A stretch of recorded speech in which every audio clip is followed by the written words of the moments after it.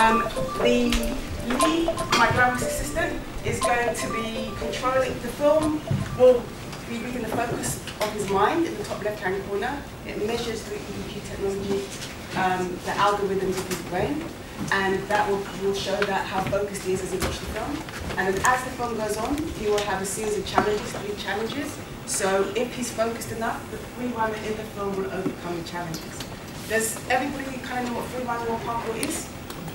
Oh, cool, you guys are all hit. Okay, parkour is an urban inner-city sport originated from France, and the objective of the sport is to go from A to B in the most efficient time possible. So I've used parkour as a metaphor in a documentary-based film, Overcoming Your Fear, and in this film there'll be 2 free runners, one trying to outrun the other is trying to outrun his fear. There's a lot more to say, but I just wanted to demo it to you, and then I'll just elaborate a bit more.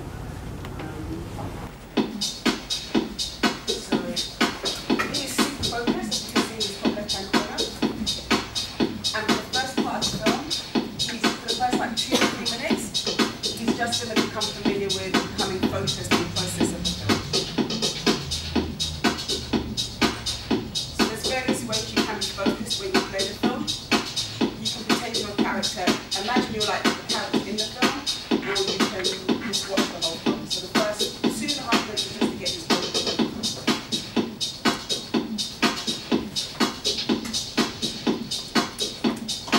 More than anything, parkour is a psychological practice, the way I overcome obstacles, whether that be physical or mental. So how do I pass through that space? And applying that to life can be seen as the way in which I overcome a challenge, not just overcoming the challenge. And I think that's even more important than overcoming the challenge itself, is the way that you do it. And I think that's something that I've got with parkour.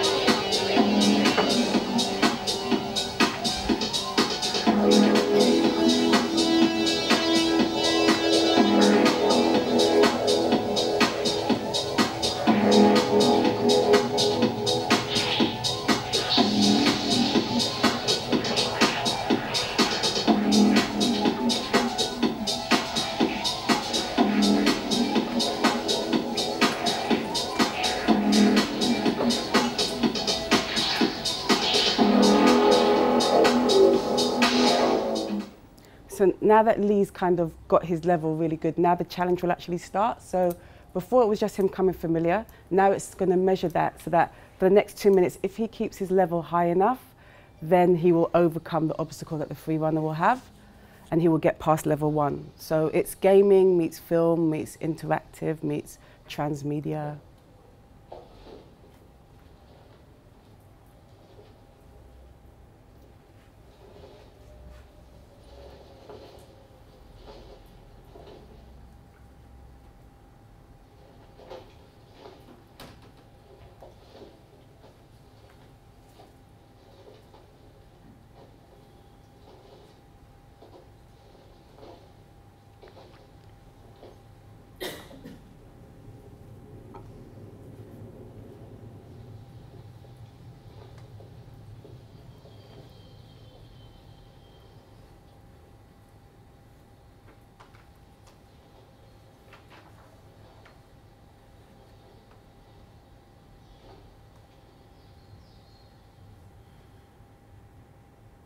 that's challenge one's finished and that he's overcome the obstacle, so he's been able to make that jump. The mind is a muscle too, so if you train that regularly, then it can become strong and stay strong.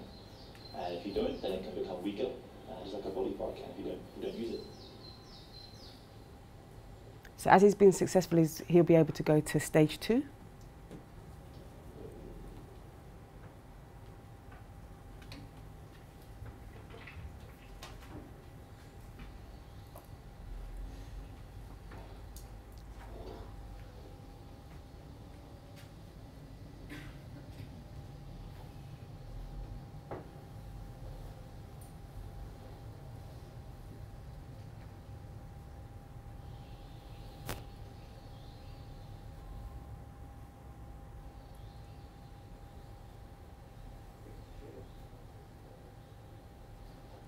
Is an excuse.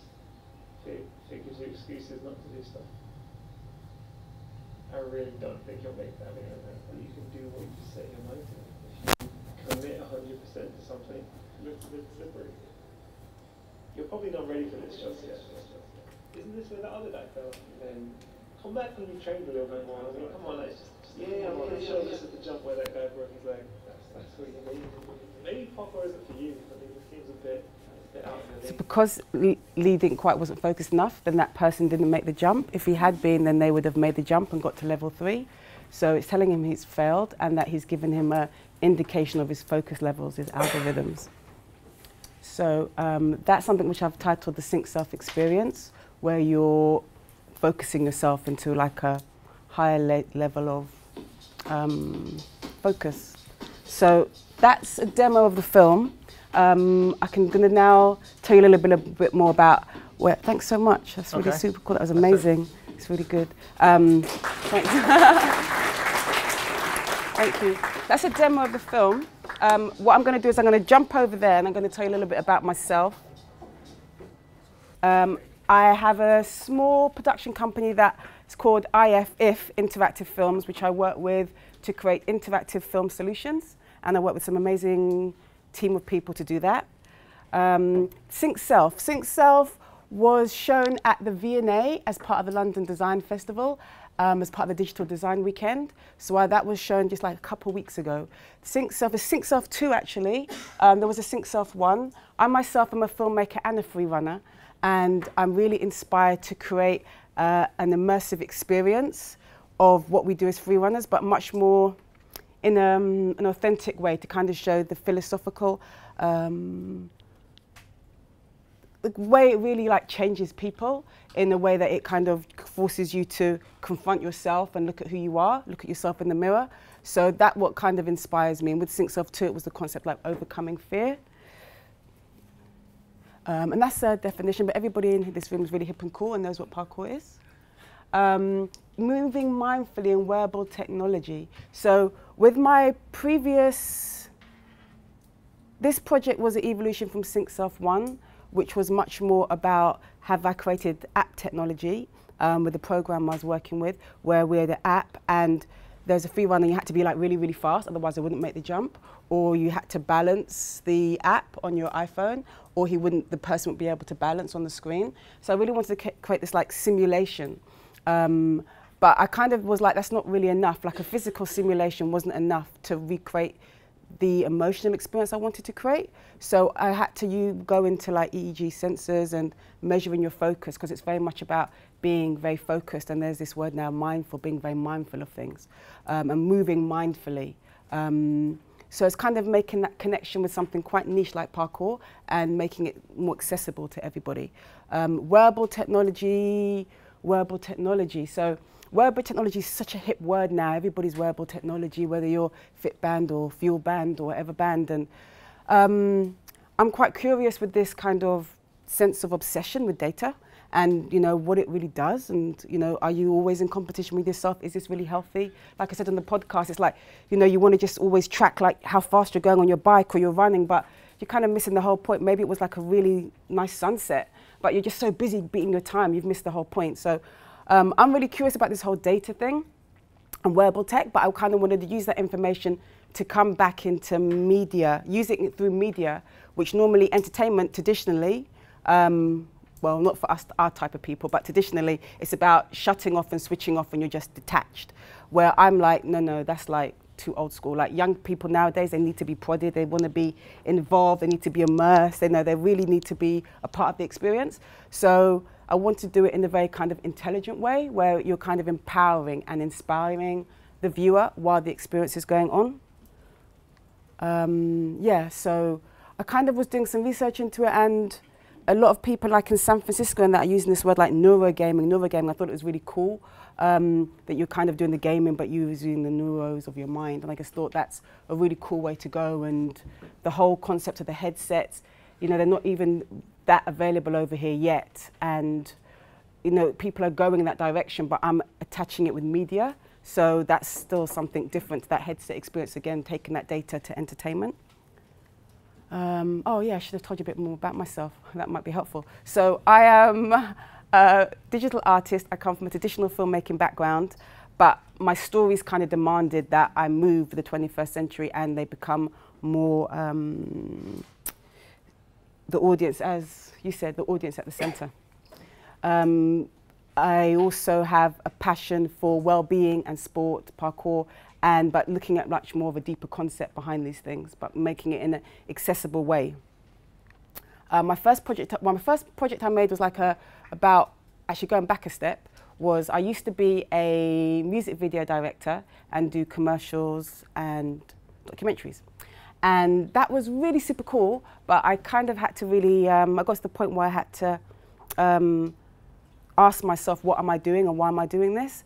Because I'm really very much perpetuating a certain image which I didn't believe in terms of when you're doing a lot of those kind of popular culture things, often you have to be involved in guiding people that maybe they want to buy that car or they want to wear that dress or they got to be that shape or got to have that length hair. And I was like, that doesn't really what I want to do with my talent. So I kind of was like, well, what do I want to do with my talent? Well, I actually want to inspire and empower.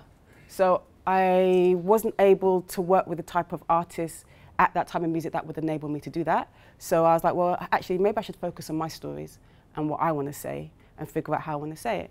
So I made a short film, Mental Block, that was featured on the YouTube homepage, got like 190,000 hits. I was like, okay, that's cool. What next, really?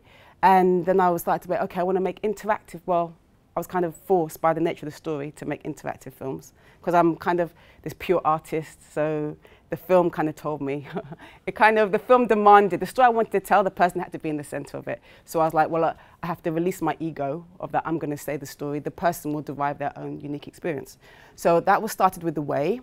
That was screened at Westminster Reference Library and was part of an Arts Council commission. Then I went on to do Evolution, which was commissioned as part of the Cultural Lead at the Olympics, which was quite cool because it was an interactive video installation again, but I also created a series of workshops with young people so that they could create their own experience.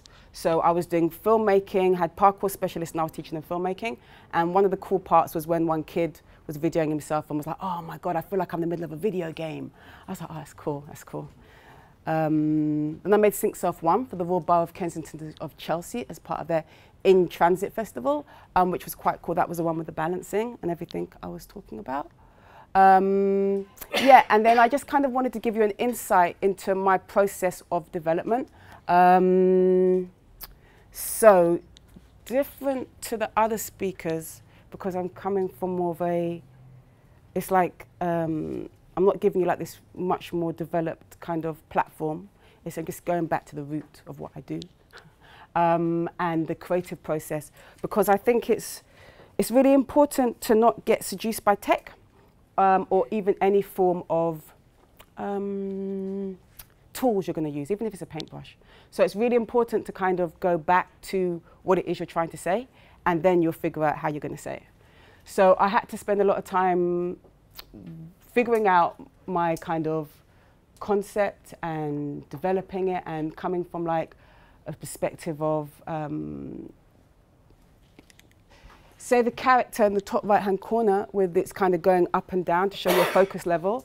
I kind of developed that with the graphic designer because I was like, I don't want this like really little small bar that goes from red to green. I mean, that's so boring.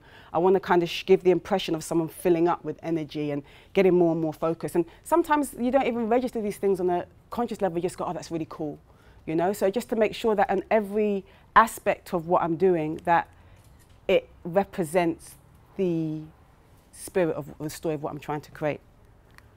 Even the look and style. So the concept of using tech involved in storytelling is quite modern, I think, and quite cutting edge. So it's really important that the film looked quite modern and cutting edge, and that was reflected in the styling of what I was doing.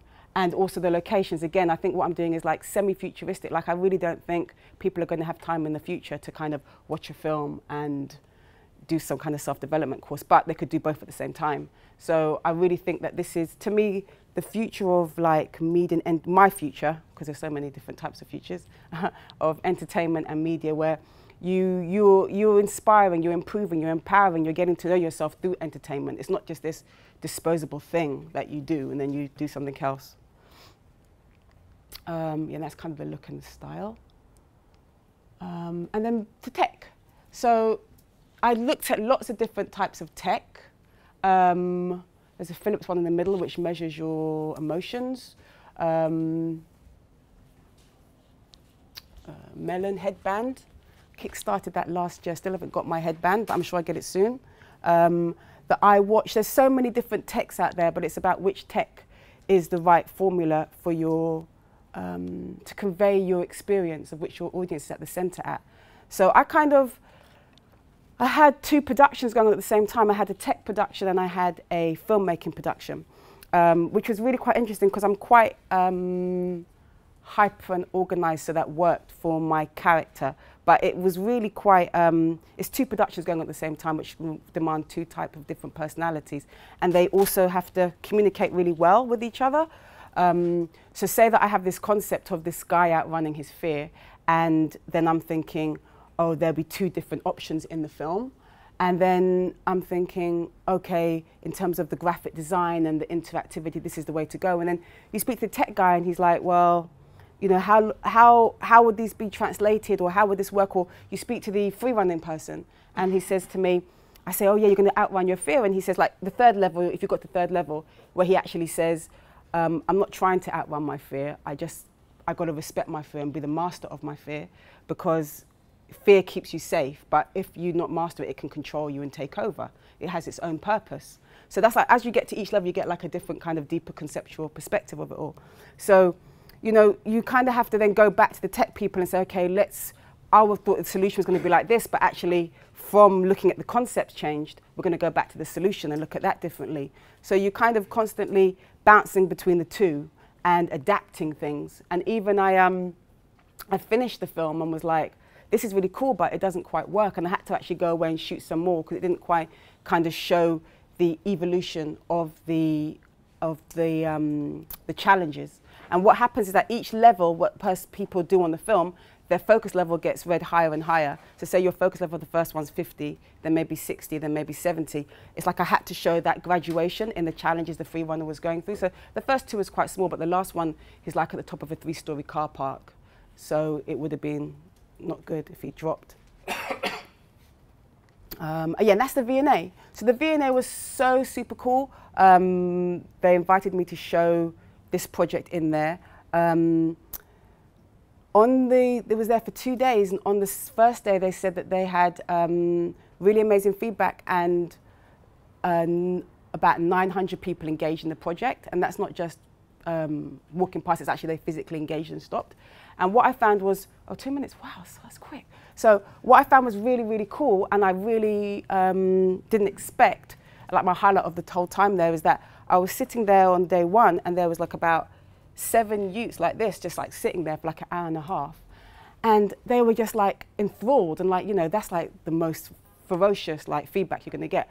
And they were just like, oh, they were just really quiet because they could realize there were 6 different outcomes if you passed or failed at each level. And they were like, shh, he's doing it, man, he's doing it. I want to see what happens. And they're like, oh, he got to the next level, and he got to the next level. And, you know, what it is, like, people articulated it to me afterwards, is that I'm reaching almost hard to reach young people through their technology of what they understand, which is like iPads and gaming, but giving them a much more deeper insight, conceptual issues. Like there's one kid behind me and he's having a conversation with his mum saying, oh, but mum, I thought fear is good. And she's like, well, it's good, son, if it doesn't hold you back. He goes, well, when does it hold you back? And I was like, oh my God, this is like a thesis behind me. And when he left, the mum was like, oh my God, that was a really good conversation. Like, yeah, it was a really good conversation. And even afterwards, like the kids didn't get to third level, but my friends did, and they went up to him, hey man, what's the third level like? What's the third level like? I was like, oh man, these kids really love it. So I was really happy that they were able to access it on so many levels and stay involved. So that was like a real delight. So yeah, that's Sync Self 2. It's about focusing or failing. And yeah, that's me, I guess, because I've run out of time.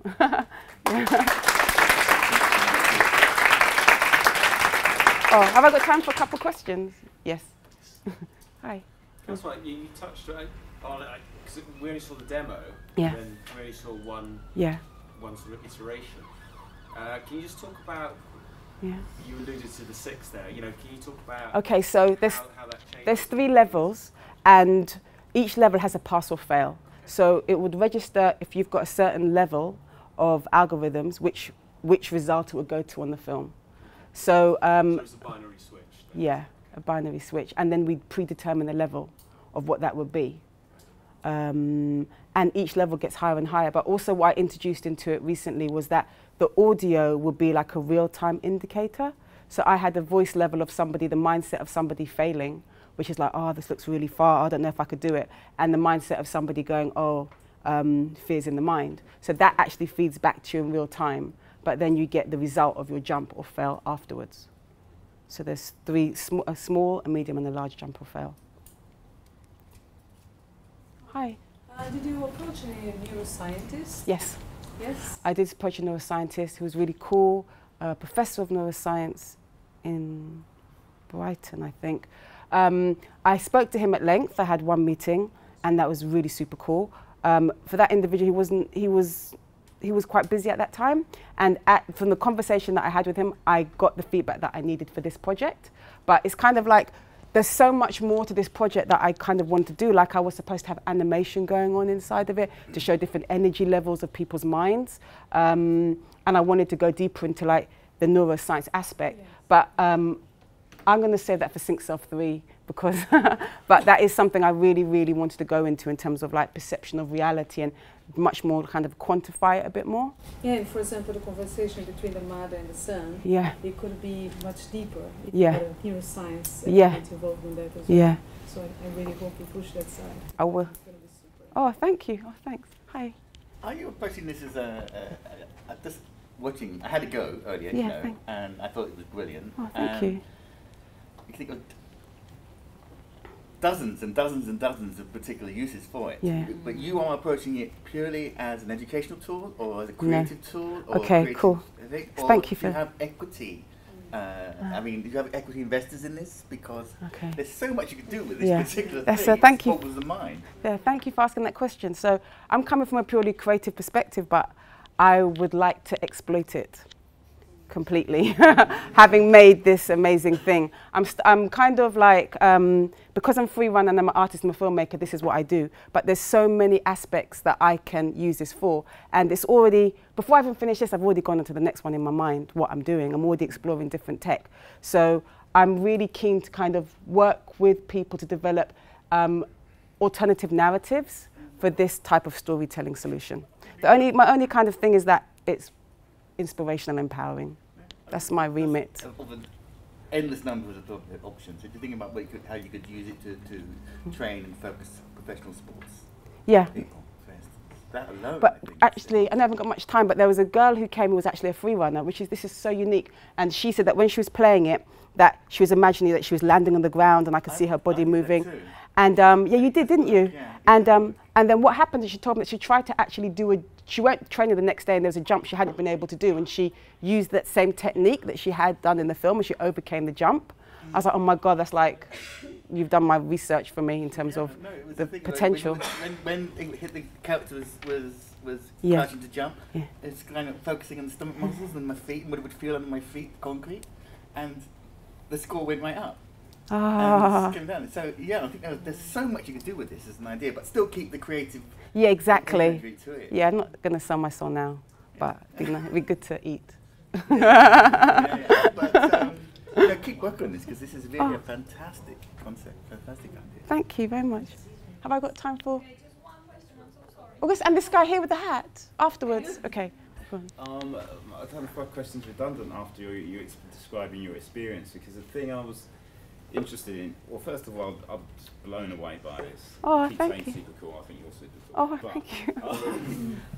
Because I looked at the program, it was wearable technology and film, and thought, okay, that's interesting, but there's so much more going on here.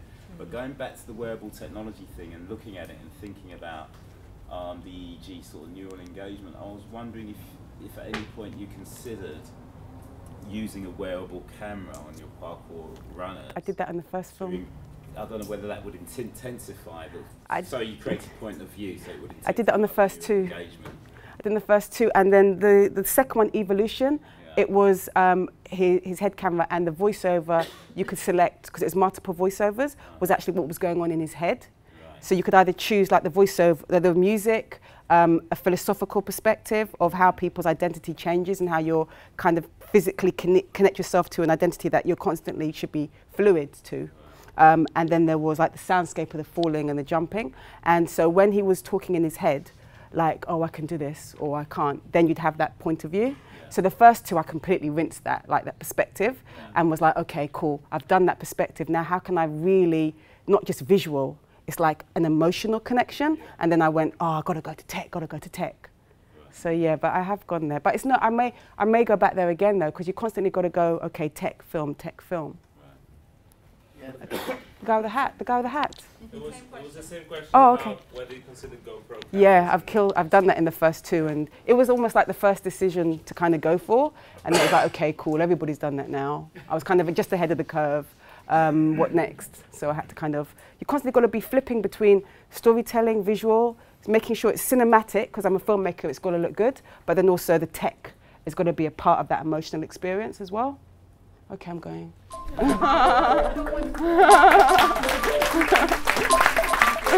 Thanks.